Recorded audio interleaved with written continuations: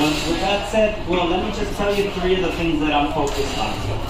The main things that I want is, as you can see here in the banner, public safety is number 1. Right now, we have crime is really going up. And how do we build a city?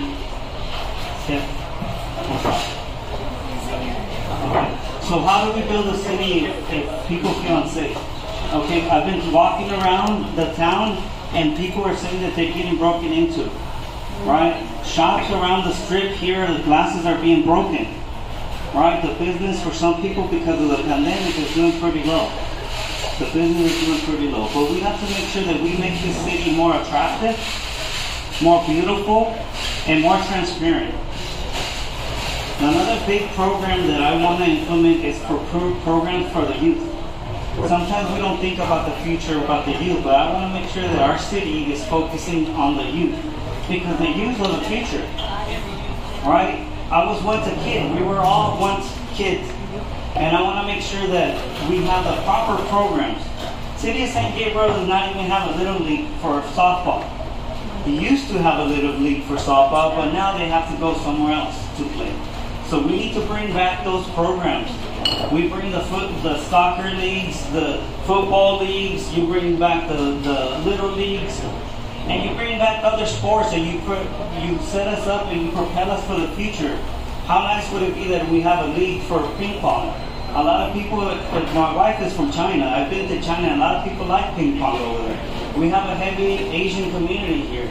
So how about we do that? We have a league here in the city of San Gabriel for ping pong. Wouldn't that be nice for the kids? I mean, even adults play ping pong. We gotta keep these kids engaged and entertained. You do that, and now you have more traffic in the city of San Gabriel. We have more revenue in the city of San Gabriel, and we have more people shopping and dining in the restaurants here. But we gotta make sure that the city's safe.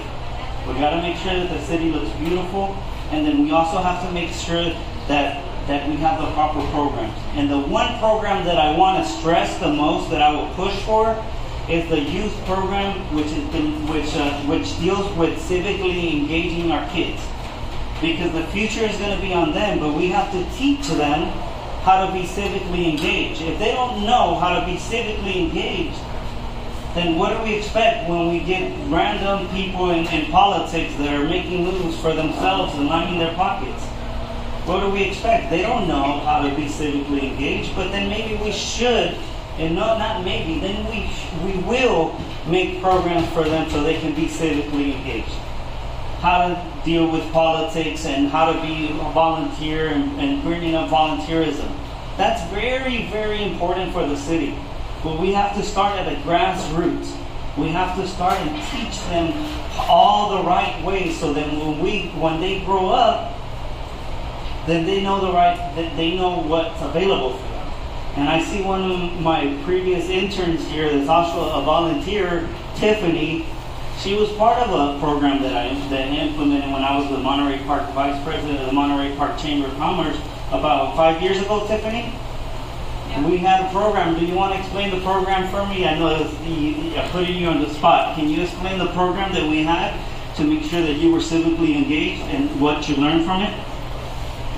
So hi everyone, my name is Tiffany, and my freshman year of high school I worked with Jorge over the summer for the Monterey Park Chamber of Commerce internship. With that internship, he gave me the opportunity to talk to local business leaders, people who own restaurants. They taught